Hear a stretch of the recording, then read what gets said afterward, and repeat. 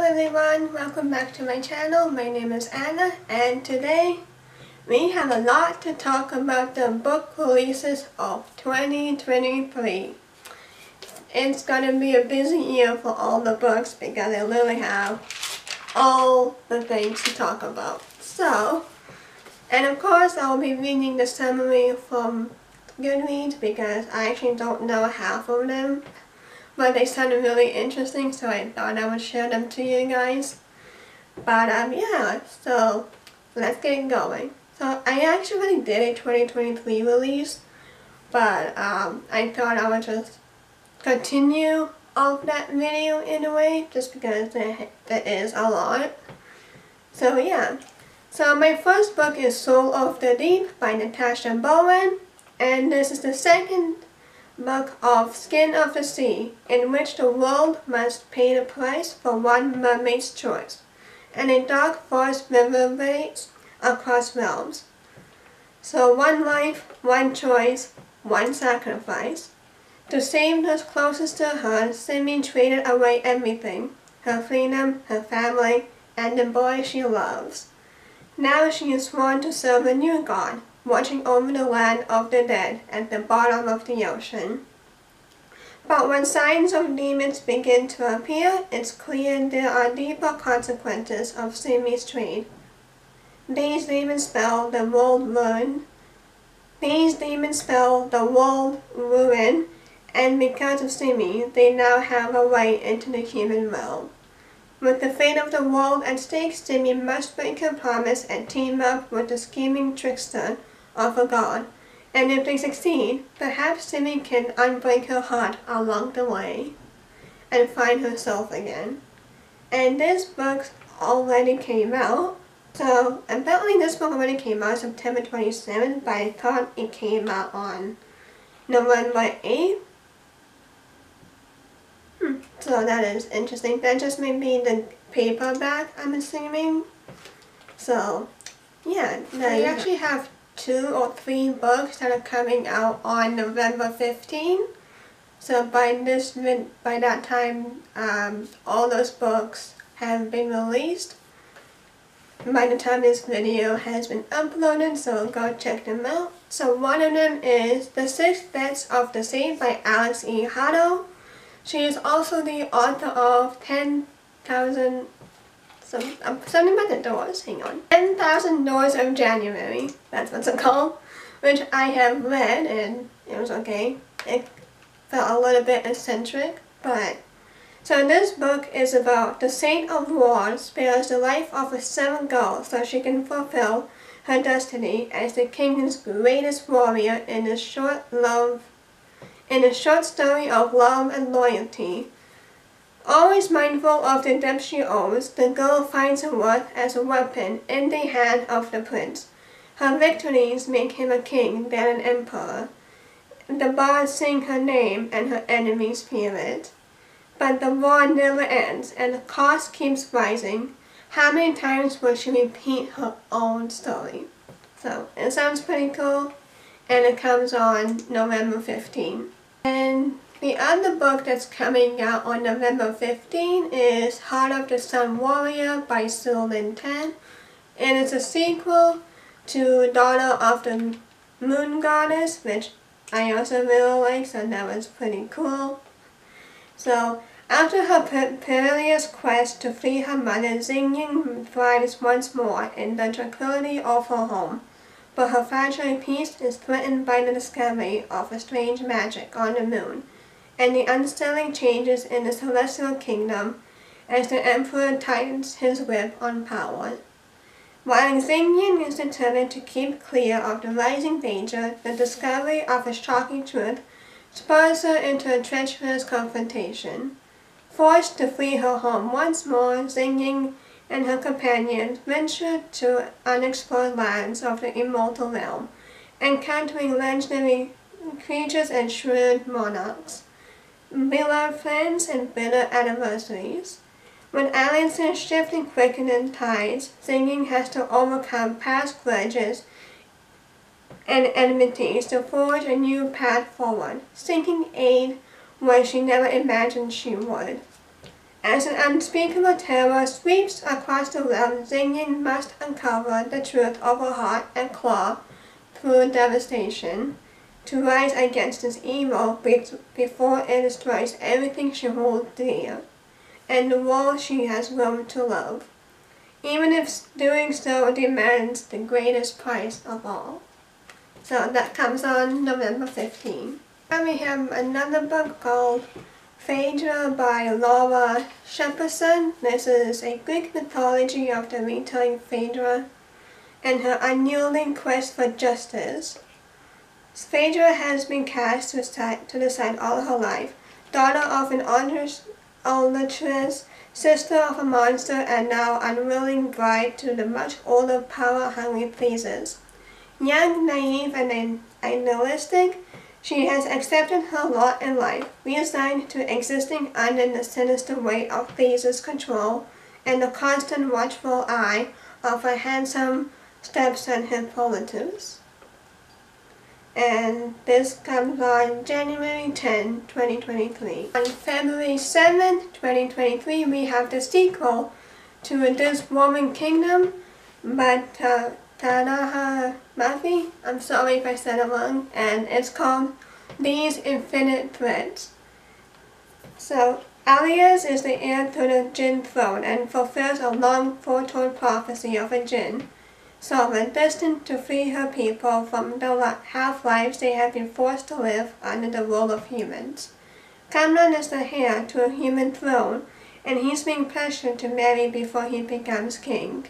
When he falls in love with Alice and subsequently learns her true identity, he must question everything he has been taught about Jinn and their future in his kingdom.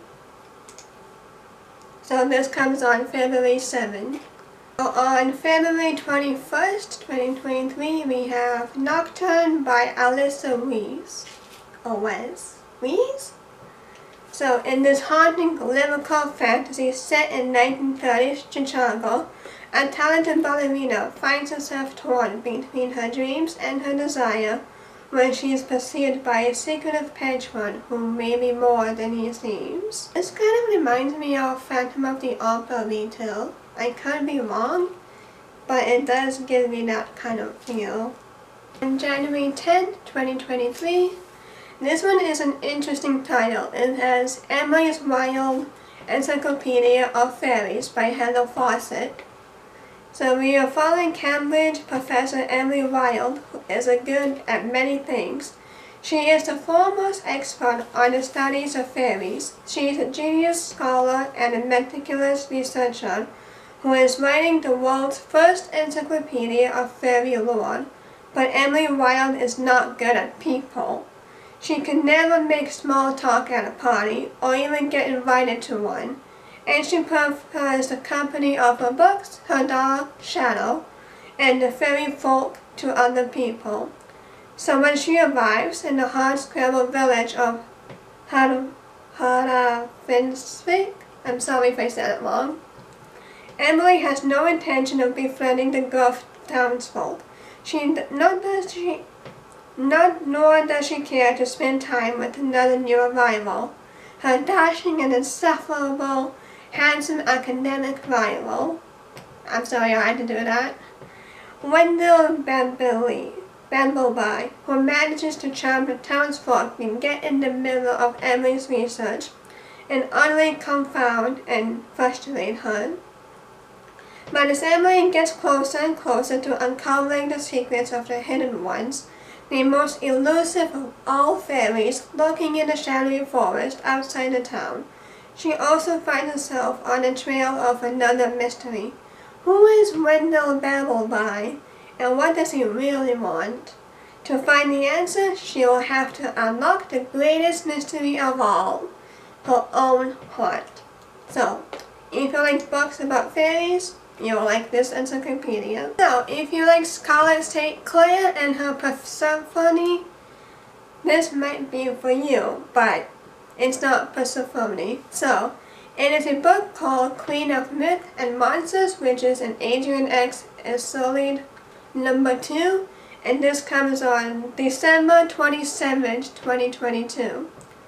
So, Isolde, newly coronated queen, has finally found a king worthy of her in the vampire Adrian.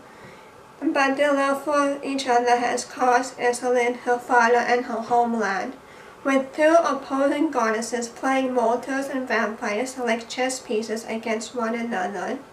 Isolde is uncertain who her allies are in the vampire stronghold of Rebecca. So, if you like vampires, you will like this book by St. Clair. I think she also has another book of Persephone.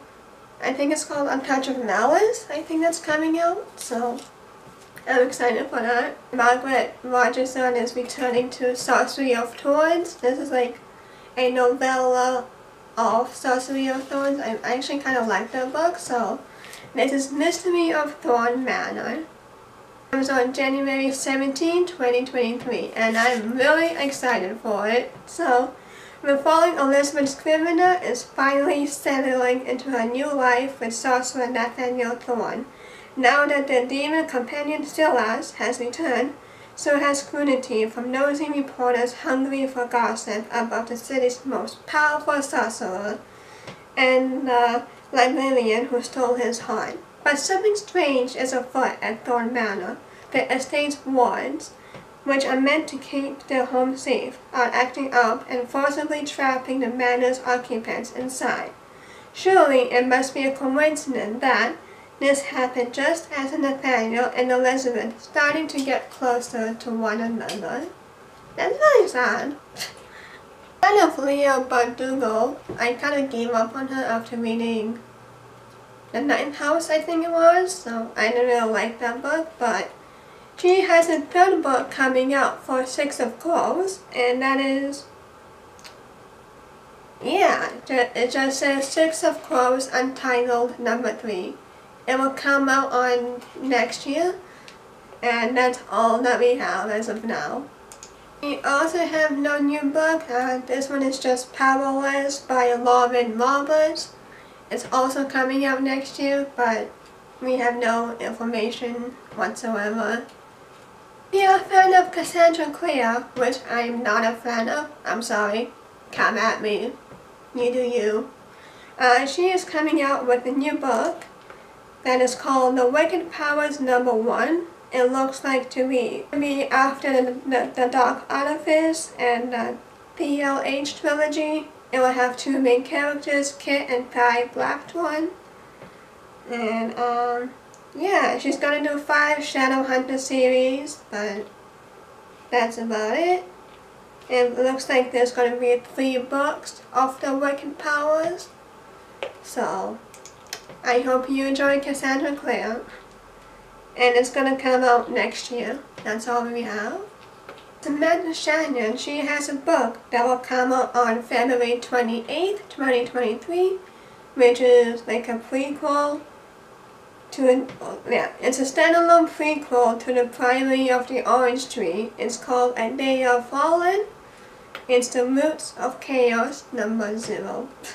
So Tunava Mellon is a sister of the Priory. For 50 years, she has trained to slay worms, but none have appeared since the Nameless One and the younger generation is starting to question the Priory's purpose. So, that comes out next year, February 28th, 2023. We have another book by Chloe Gong, which Last Final Calls. It's Foul Lady Fortune 1.5, and that's all that we have. It's just gonna surround the events of Foul Lady Fortune. It's the novella, and it comes out on February 28th, 2023. So I don't really like controversial authors, but if you're interested, the author of Lightlock, Alex Astor, she is having number 2 and number 3 done. So number 2 is gonna come out next year, if you are interested in continuing the book. If you like more Greek mythology, we have a book by another one called from Jennifer Saint. I think she also wrote Electra, I think what's it called. So this one is Atalanta, and it comes out on April 13, 2023. And we have, when a daughter is born to the king of Arcadia, she brings only disappointment. Left exposed on a mountainside, the defenseless infant Atalanta is left to the mercy of a passing mother bear and raised alongside the cubs under the protective eye of the goddess Artemis. Swearing that she will prove her worth alongside the famed heroes of Greece, Atalanta leaves her fortress to join Jason's hand of Argonauts, but can she carve out her own place in the legends in a world full of men? Made of men. So that comes on April 13th. Also, we have another book for Jennifer C, but it comes out in 2024. And for now, it just says Atlanta, and that's about it. But she also says that it will feature Hannah. So here's more of the Greek mythology. So if you like Black Sun, and who is by Rebecca Longhorse, she is having another one, The Mirrored Heavens, which is the third book between Earth and Sky. And that's all the information we have. It will come out in August 1st, 2023. Continuing with the Greek mythology, I'm filming on my phone. My camera has problems, so that's fun. But we have The Shadow of Perseus by Claire Haywood. And this comes on February 21st? Yeah, February 21st, 2023. So we have, this is the reinterpretation of the myth of the great hero Perseus, told through the voices of three women who are sidelined in a traditional version: his mother Diane, his trophy Medusa, and his wife Andromeda, but whose viewpoints reveal a man who is not, in fact, a hero at all. So it comes out on February 21st. So if you like The Burning Kingdom by Tasha Sudi, she is planning one more book of The Burning Kingdom. Now, I don't know if this is a trilogy, but it will come out next year, 2023, and that's all the information we have. We have no summary yet. So it is the continuation of The Burning Kingdom, which I still need to read. The first book is called The Jasmine Throne. So yeah, that's all we have information. We have nothing else. If you liked Shelly Pocket Chat with She Who Became the Sun, she has a sequel, which is He Who Drowned the World.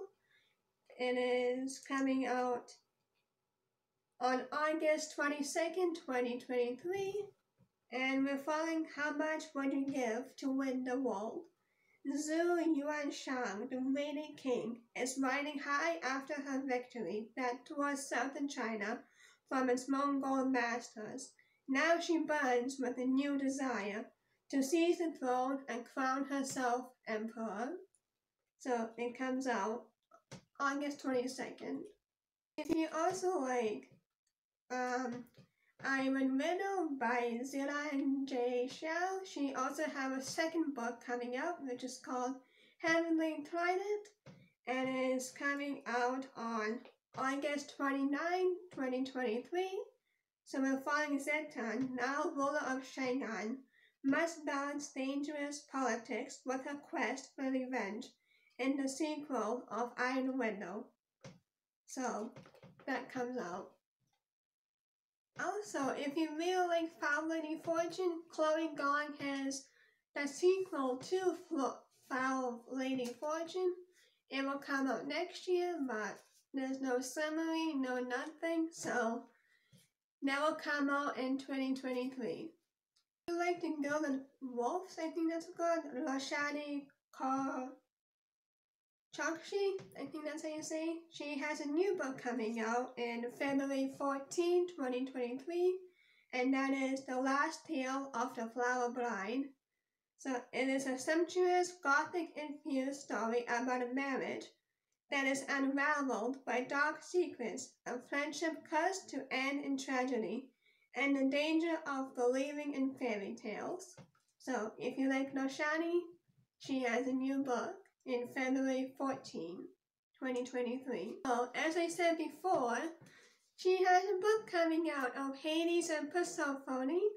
which is A Touch of Chaos. It is the 4th book, and it will come out in 2023, that's all we know.